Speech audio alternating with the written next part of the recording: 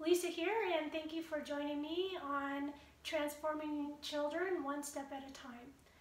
So children who are suffering from neurological disorders, ADD, ADHD, autism spectrum disorders, any kind of brain stuff, memory, even our elderly with dementia and Alzheimer's, basically they have neural inflammation.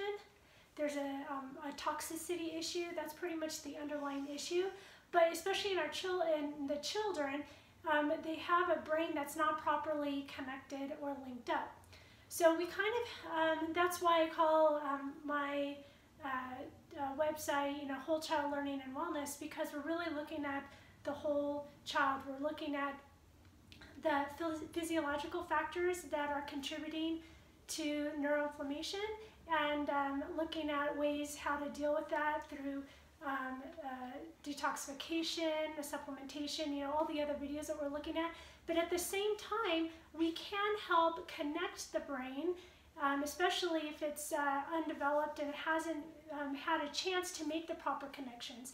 Actually, sometimes in our elderly, like if we're talking about Parkinson's or some other things, sometimes there is disconnectivity in the brain, and we can help do some things to help reestablish some of those connections.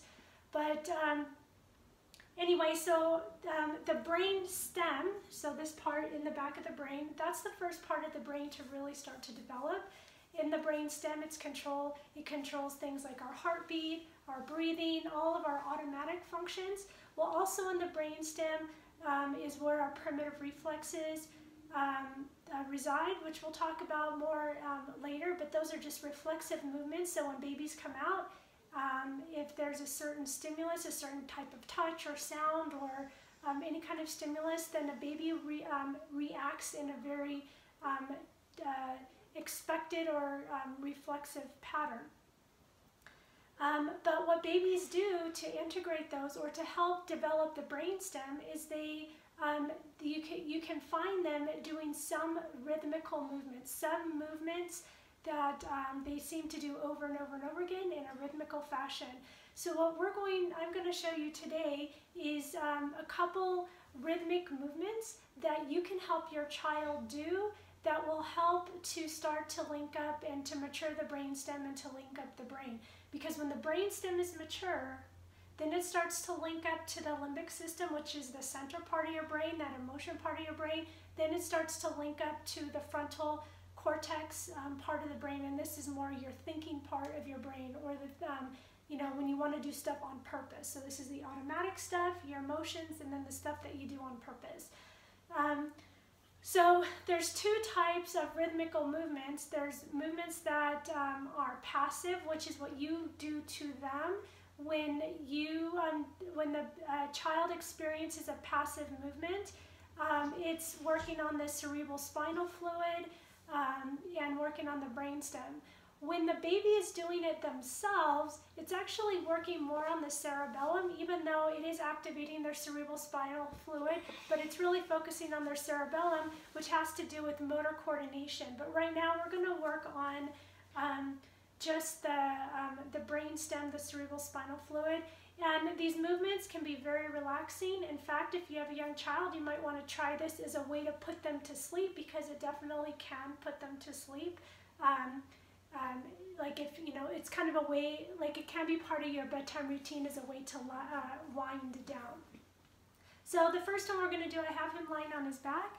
We're going to be lifting the knees, and the one thing I want to say is that if you have a child with Down syndrome, you never want to do until you have clearance from your doctor to do anything that is going to activate the neck movement, because we know that children with Down syndrome is very typical that they have some weaknesses in some of the vertebrae in their neck. And so this particular exercise will be activating the neck, so just as a word of caution. So if their knees are up, let's see if you can, I'll kind of sit here so you can still see me. You can either be pulling from this part of the knees, you can be pushing, or come from underneath. Depends what's most comfortable for you and your client. So do you want me to pull from the top, or do you want me to push or pull from the bottom? Pull from the bottom. Pull from the bottom. So just kind of ask. It's just whatever's more comfortable. So all we're going to be doing is we're going to be pulling, rocking gently. And if you can notice his head, okay? And notice that the head is relaxed and nodding and bobbing up and down, okay? Because if the head is bobbing up and down, then there's a relaxed movement through the neck.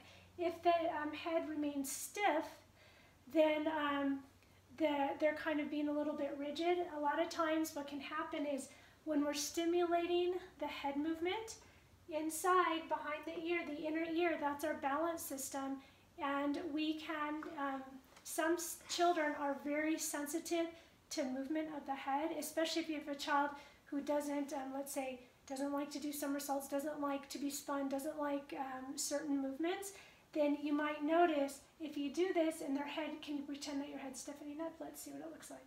So let's say you can kind of see a stiffening up in his neck. Then you want to stop right away, because we're going to be, that's kind of activating their fear paralysis reflex, which is, again, a subject for another video.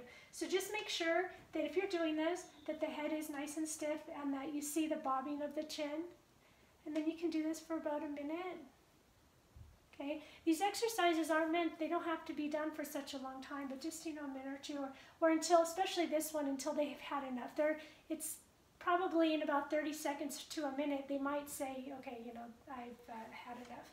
All right, another exercise, again passive, and this time we'll use a pillow, is lay on your side. Put your shoulder there, just so we just want to make sure that there's some support there. And we're going to, the body is on the side, and we are going to be pushing from the bottom of where the sit bone, so here's the bone right here, and we're going to put one hand on the shoulder just to kind of guide you. We're not pushing with this hand, but we're just going to put the hand here, and we're going to be pushing with the bottom, and we're just going to be gently rocking on the side, and we'll do that for 30 seconds or a minute, and then you can turn over and you can do it also on the other side. But if you're trying to put them to sleep, I wouldn't suggest turning them or moving them. But this can help them go to sleep too. And the next one will be on their stomach. And this one, you can just, depends on how little your munchkin is, but you can either hold on to their britches, or you can just put your hand right here, and you're going to be moving the bottom side to side. And when you're doing that, just kind of notice they should have some movement. They should have movement, like a twisting movement up to about here. But you could do this for a long time, and this one also can really put them to sleep. Okay, and again, see by the twisting right here, we are really activating that cerebral spinal fluid that's inside the spine. Okay, so just those three movements by themselves is very relaxing, is starting to stimulate the cerebral spinal fluid, and is actually starting to activate the brainstem. So just do those three in the you can do it in the evening before they go to bed. You can do it in the morning when they wake up. Find just some routine and some time where you're going to do it, and more times. If you can do it various times throughout the day, it just depends on your schedule, but at least try to do it a little bit every day. And until next time, striving to transform our children one step at a time.